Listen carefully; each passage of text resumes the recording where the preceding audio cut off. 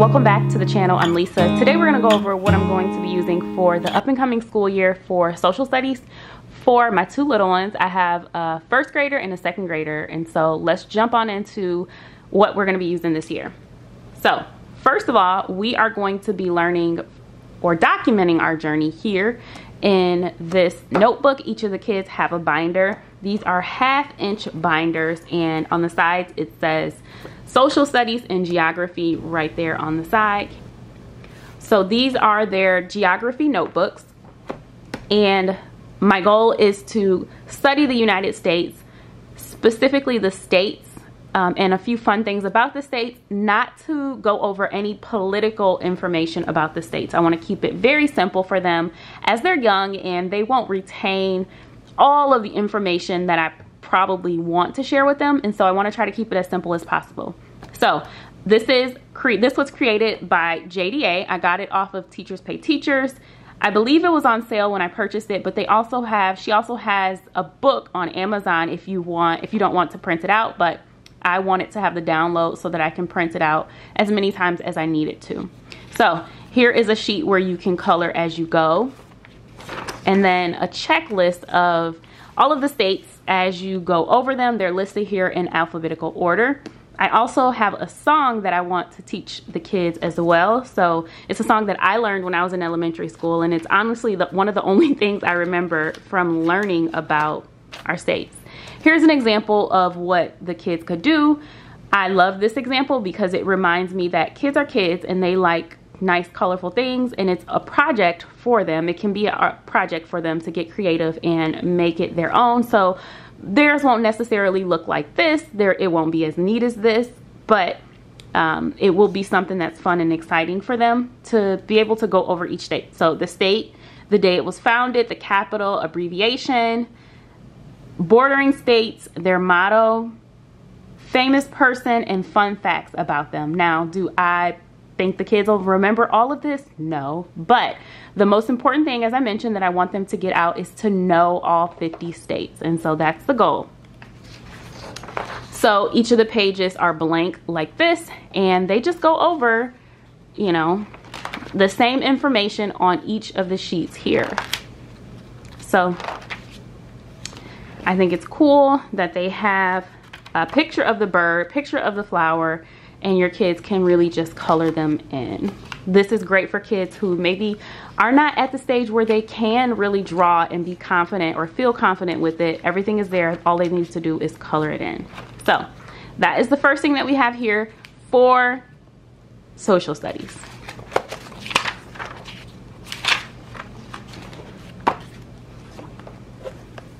So each of my kids will have a binder. That's one. Here is the other. They're both the same size, same color. I did get a few different colors for their binders. I thought it was important for them to be able to quickly identify which was which. And so this is the main thing that we're going to be using. Now I'll go ahead and show you some more.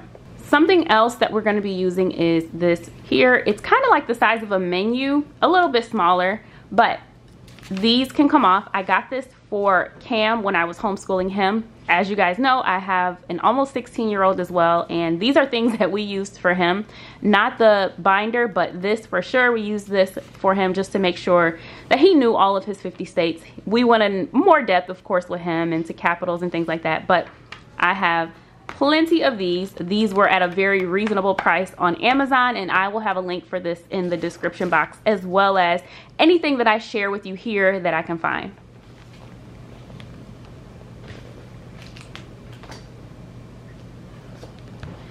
Now, while I only want to study the 50 states, I do want the kids to have an idea of where we're coming from. So where are we in the world, and then zoom in on that area. So I have identified some places in this book called the Student Atlas that I want to show them. So I want to show them the big picture so they can get a bigger picture of the whole world, and then zoom in on specifically where we are in North America.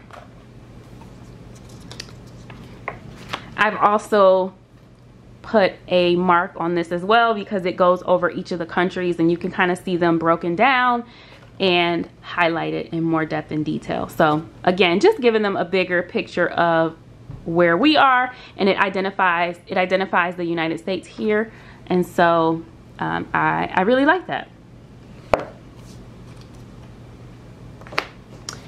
And I've also put a bookmark here. This goes into, you know, obviously the 50 states. So we can zoom in on the 50 states and just look at this as a reference as well. This is something that I'll just have out for them. Anytime they have questions, they can always flip here. Now, I did go ahead and go to the back of the book, and I noticed in the back of the book I've had this book for a while. I used this when I had Cam and homeschool as well, and I was homeschooling a 6th grader, 7th grader, 8th grader, and starting a 9th grader. So this is what they would normally have, my first atlas of the world, as just 3 to 6 year olds. And then the next one would be a world atlas for ages 7 to 10. And then here's the United States for beginners. This is the one that I would like to have for them. So I do plan on ordering this one. I have this one here. So I don't know what the difference is between all of them, but I do want to go to the store, check them all out, and then eventually order them that one. I'm sorry, we have this one. So a bit more advanced, but like I said, I'm gonna go ahead and go check out this one and see if that's something that I would be interested in purchasing as well. Something else that I ordered on Amazon was this. I thought this would be fun for them. It is a giant poster, essentially, of the United States. So it's a coloring map. So you kind of color as you go. So it turns out to be one huge poster. As you can see, the kid there coloring. You kind of tape the pieces together of the different parts. And as you can see here, that's Georgia and North Carolina and Tennessee. I don't know yet if I'm going to tape it on the wall and then have them go up in color, or if I'll just give them a sheet that they can sit at their desk and do a little bit of coloring each day.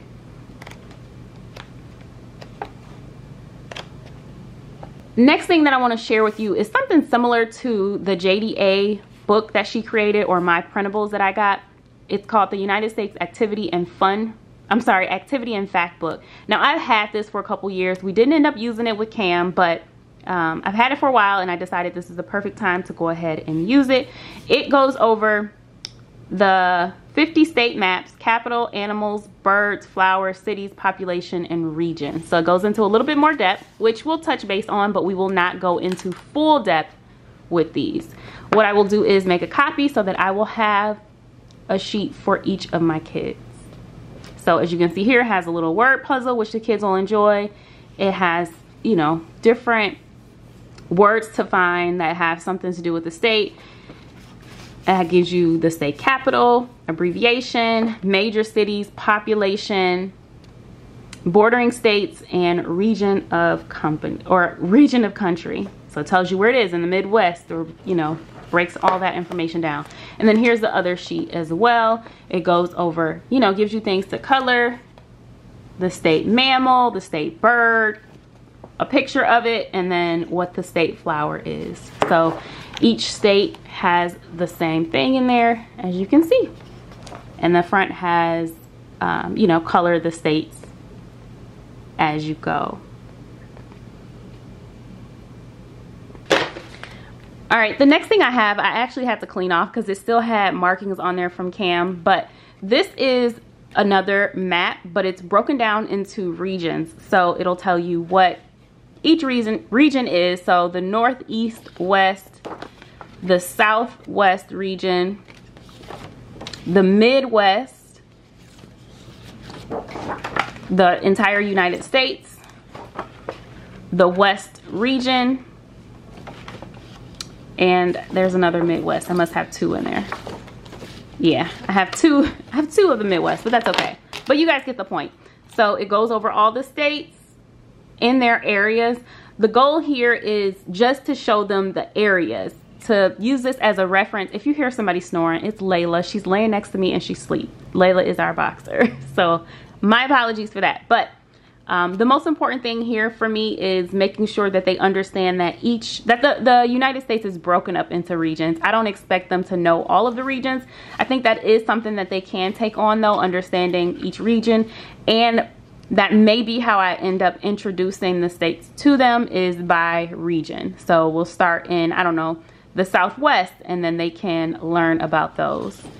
as well, and you know, and go on as well. So this is something that I printed off of Teachers Pay Teacher, and I laminated it, and as you can see, it's held good for maybe 3 or 4 years now.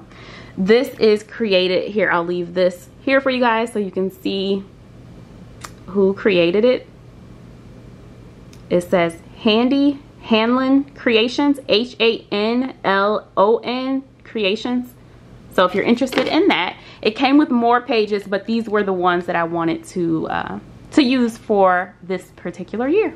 As far as games go, I did go ahead and purchase this Bingo. Bingo is a fun way, a quick and easy way for the kids to learn a lot of different things. You'll see a lot of Bingo in my haul in the different subjects. So 8 ways to learn, or 8 ways to play this game. You learn each state and the capitals, and there's the dates they were founded on there and everything like that. So this is just a fun way to bring learning alive. So for Bingo, they usually come with like little paper, the little coins here are usually paper. We actually have the plastic coins from a previous curriculum, and so that I purchased from a previous curriculum, so it usually lasts a little bit longer for us that way. So Bingo is something that we're going to be doing for fun. We also have this that was my husband's, and this is a puzzle. We're missing these 2 pieces right here. We've been missing them since he brought this home from his parents' house, and so this puzzle gets so much use. It's Melissa and Doug, and it does take batteries, so the batteries are out of it now, but when we do have batteries in there, it still works perfectly. And so it just says the state and the capital. So yeah, this is a puzzle that I'll just have out on the table while we're going through this, but this is something that is just always around, and the kids will just pick up and get started. And last but not least, these are just some inexpensive ways to add in learning, and these are the placemats. We use them not as like eating mats, but to work on. We use them as references. And so these actually came from my neighbor. She heard I was homeschooling our kids, and she brought these and a bunch more over from when her kids were little, and you know, they used to eat off of these and just have them. So I thought that they were nice. And this is the newer ones that they have out now that I picked up maybe 4 years ago, I believe, from Michael's or Hobby Lobby. They have them at both. I think this one came from Michael's, but they do have the same one at Hobby Lobby as well.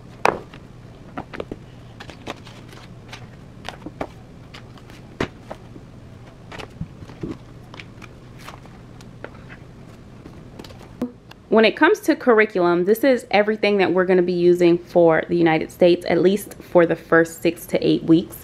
If something changes, I will let you guys know whenever I give an update, but this is everything. They have their binders, puzzles, books. You will notice you don't see any reading books. We plan on going to the library if necessary, so that's something else that we will add in there. Is they will learn how to do research here, so we will look things up, go to the library, look out books, things like that. So this is the basics. This is our foundation for learning about the 50 states. I hope you guys enjoyed this video, and I will see you in my next curriculum video. Bye.